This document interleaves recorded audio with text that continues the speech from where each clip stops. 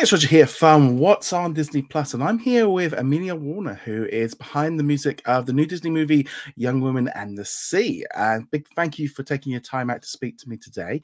And I just wanted to ask first off, how did you get involved in creating sort of music for films and shows? I started working as a composer as favors really to friends who I had a couple of friends who were directors, and it felt like people always ran out of money for the music for things.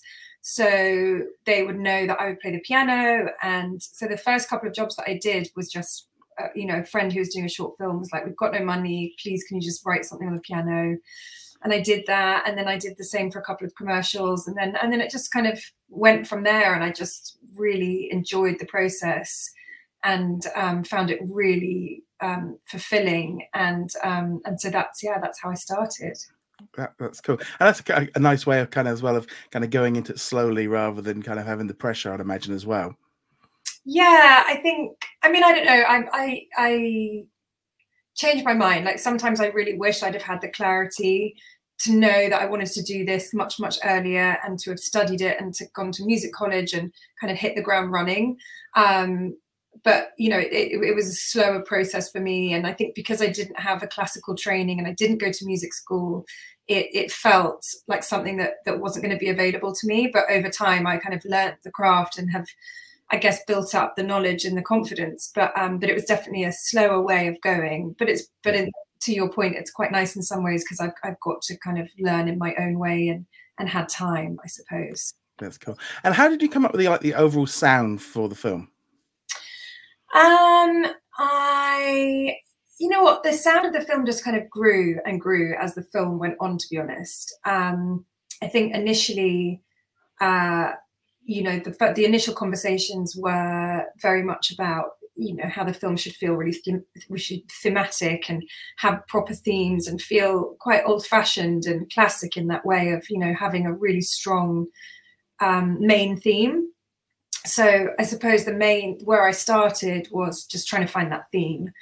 And then once I had that theme, I remember everybody kind of thinking, great, we're done.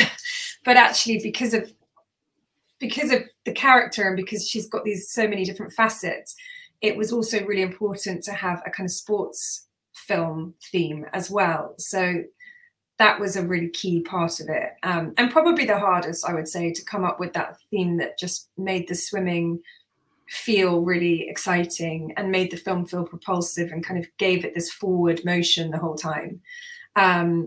So those were the two, I guess, biggest aspects, was the sports aspect and then the emotion of her.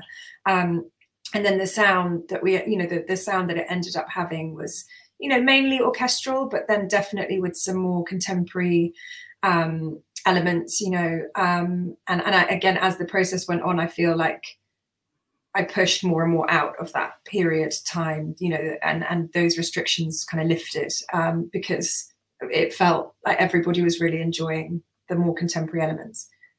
Yeah, it definitely has that kind of old-fashioned feel in general how this whole film is. On your social media now, you do say that you often found swimming in freezing cold water. Did that help with the kind of coming up with some of the music elements?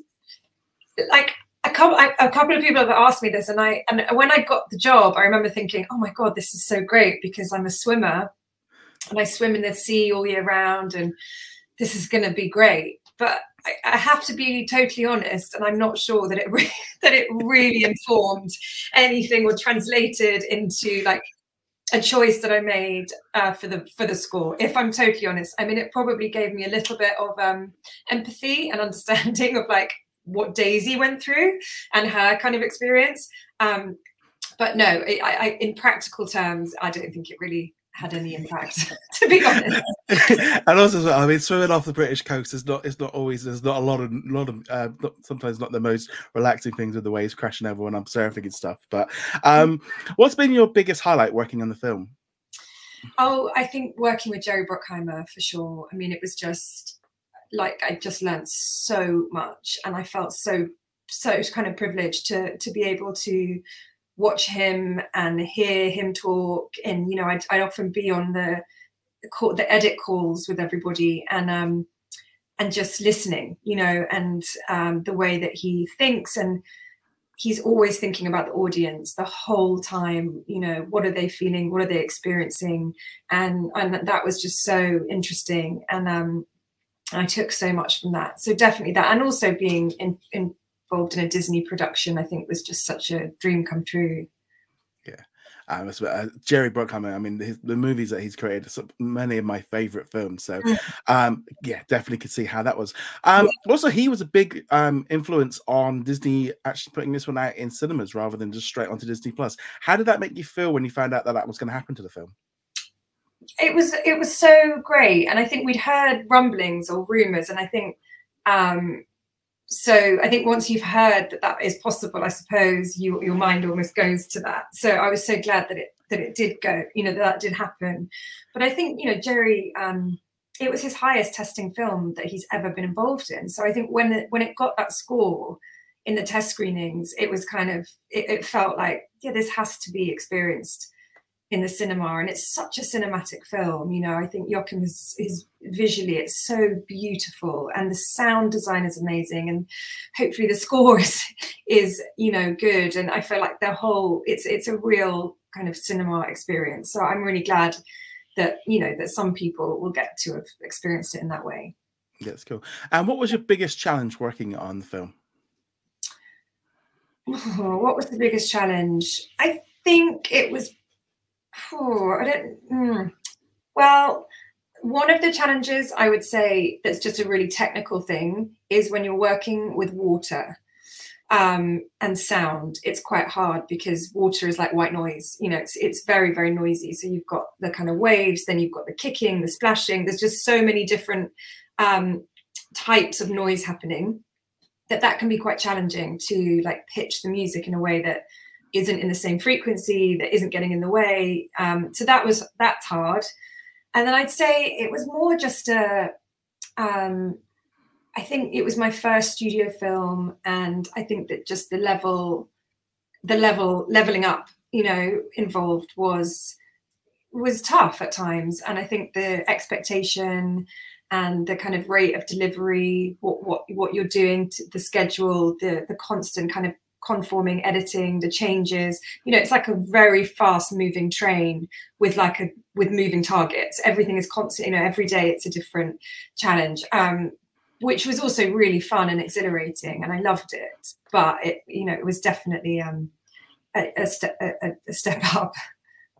That's cool. And my final question is, obviously with you're working with Disney, they have a lot of big franchises and stuff. Is there any other franchises that you'd like to work with them on before? Oh gosh, I don't know. I can't think of anything particular, to be honest. But I mean, I'd love to obviously stay within the Disney family, and you know, and be part of. I love everything they do, pretty much. No, it's cool. It's always that thing of like music is, especially soundtracks, are such a major part of like Disney, not just obviously just movies, but then if you're at the theme parks and so on. I mean, I personally just love listening to soundtracks while I'm working because it just concentrates. And I've been listening to the album for the last week, so it's been great. I'm just kind of like, and it's just like, this for me, I like to kind of just get in on it and just kind of. So I've been really enjoying listening to the album, and obviously, Young Women and the Sea is out in selected cinemas now, and they'll be coming to Disney Plus at some point soon.